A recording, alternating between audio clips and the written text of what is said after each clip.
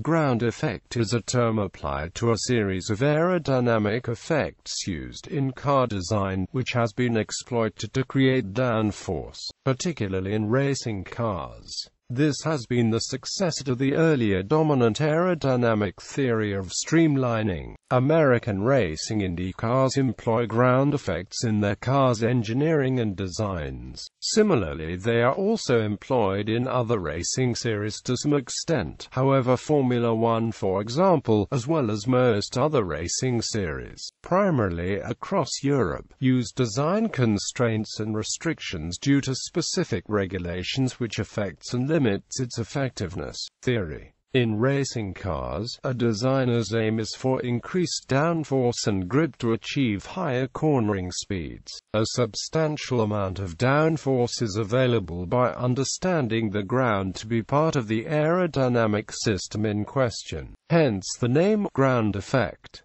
Starting in the mid-1960s, wings were routinely used in the design of race cars to increase downforce. Designers shifted their efforts at understanding airflow around the perimeter, body skirts, and undersides of the vehicle to increase downforce with less drag than compared to using a wing. This kind of ground effect is easily illustrated by taking a tarpaulin out on a windy day and holding it close to the ground. It can be observed that when close enough to the ground, the tarp will be drawn towards the ground. This is due to Bernoulli's principle. As the tarp gets closer to the ground, the cross-sectional area available for the air passing between it and the ground shrinks. This causes the air to accelerate, and as a result, pressure under the tarp drops while the pressure on top is unaffected, and together this results in a net downward force.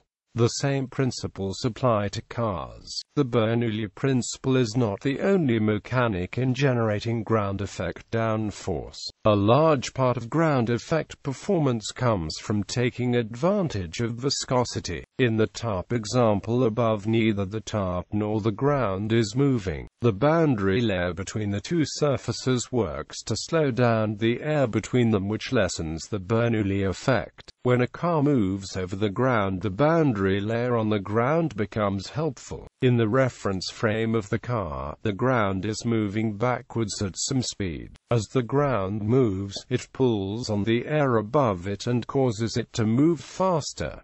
This enhances the Bernoulli effect and increases downforce. It is an example of Couette flow. While such downforce-producing aerodynamic techniques are often referred to with the catch-all term ground effect, they are not strictly speaking a result of the same aerodynamic phenomenon as the ground effect which is apparent in aircraft at very low altitudes. History. American Jim Hall built his developed chaparral cars to both these principles, pioneering them. His 1961 car attempted to use the shaped underside method, but there were too many other aerodynamic problems with the car for it to work properly. His 1966 cars used a dramatic high wing for their downforce. His Chaparral 2Jet sucker car of 1970 was revolutionary. It had two fans at the rear of the car driven by a dedicated two-stroke engine. It also had skirts, which left only a minimal gap between car and ground to seal the cavity from the atmosphere. Although it did not win a race, some competition had lobbied for its ban, which came into place at the end of that year. Movable aerodynamic devices were banned from most branches of the sport.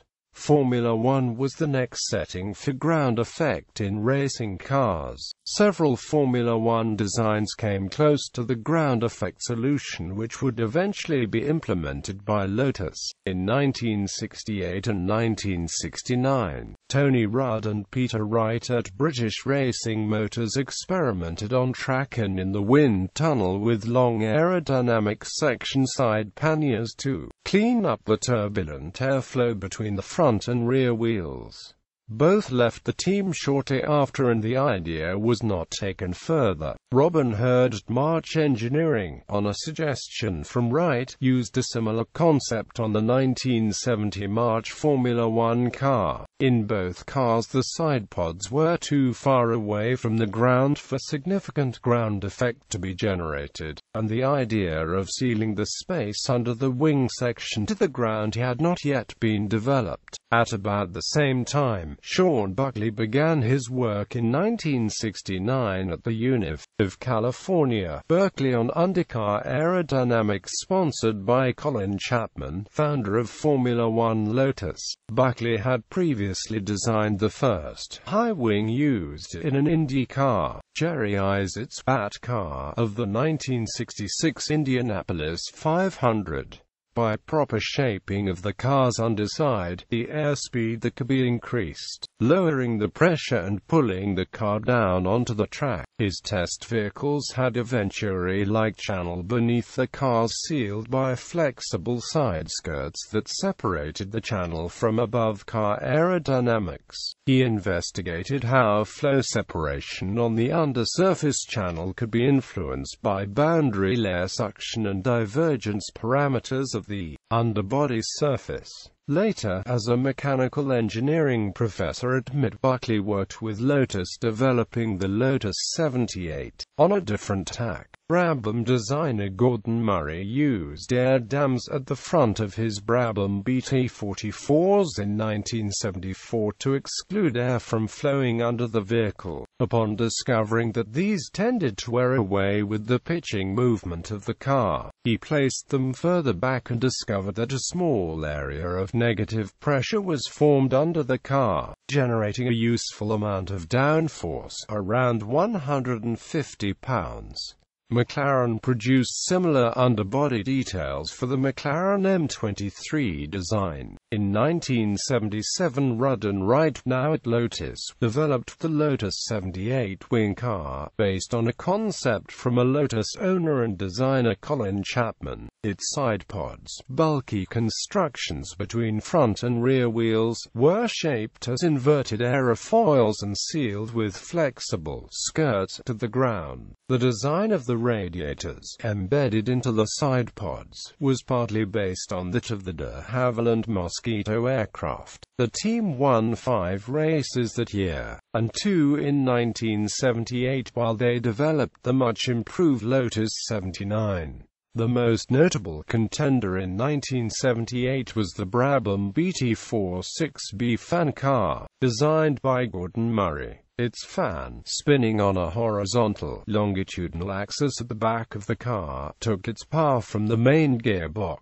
The car avoided the sporting ban by claims that the fan's main purpose was for engine cooling, as less than 50% of the airflow was used to create a depression under the car. It raced just once, with Niki Lauda winning at the Swedish Grand Prix. The car's supreme advantage was proven after the track became oily. While other cars had to slow, Lauda was able to accelerate over the oil due to the tremendous downforce, which rose with engine speed. The car was also observed to visibly squat when the engine was revved at a standstill. Brabham's owner, Bernie Ecclestone, who had recently become president of the Formula One Constructors Association, reached an agreement with other teams to withdraw the car after 3 races. However, the Fédération Internationale de l'Automobile, governing body of Formula One and many other motorsports, decided to ban fan cars with almost immediate effect. The Lotus 79, on the other hand, went on to win 6 races in the World Championship for Mario Andretti and gave teammate Ronnie Peterson a posthumous 2nd place, demonstrating just how much of an advantage the cars had. In following years, other teams copied and improved on the Lotus until cornering speeds became dangerously high, resulting in several severe accidents. In 1982, flat undersides became mandatory for 1983.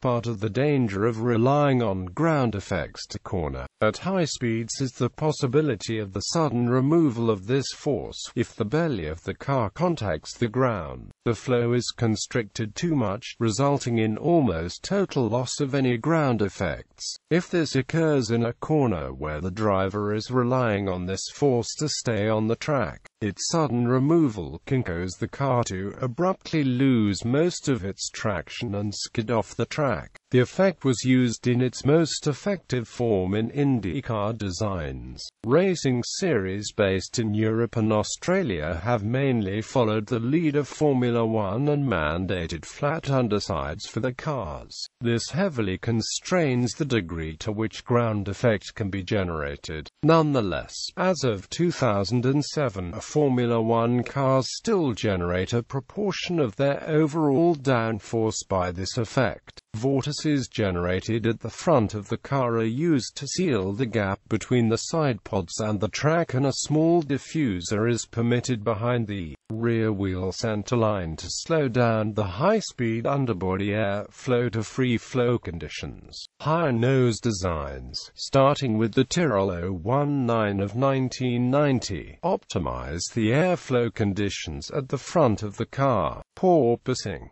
Porpoising is a term that was commonly used to describe a particular fault encountered in ground effect racing cars. Racing cars had only been using the bodywork to generate downforce for just over a decade when Colin Chapman's Lotus 78 and 79 cars demonstrated that ground effect was the future in Formula One. So naturally, at this point undercar aerodynamics were still very poorly understood. To compound this problem, the teams that were keenest to pursue ground effects tended to be the more poorly funded British garagist teams, who had little money to spare for wind tunnel testing and tended simply to mimic the front-running Lotuses. This led to a generation of cars that were designed as much by hunch as by any great knowledge of the finer details, making them extremely pitch-sensitive. As the center of pressure on the side pod airfoils moved about depending on the car's speed, attitude and ground clearance, these forces interacted with the car's suspension systems and cars began to resonate, particularly at slow speeds, rocking back and forth, sometimes quite violently. Some drivers were known to complain of seasickness. This rocking motion, like a porpoise diving into and out of the sea as it swims at speed, gives the phenomenon its name. These characteristics, combined with a rock-hard suspension, resulted in the cars giving an extremely unpleasant ride. Ground effects were largely banned from Formula One in the early 1980s, but Group C sports cars and other racing cars continued to suffer from porpoising until better knowledge of ground effects allowed designers to minimize the problem.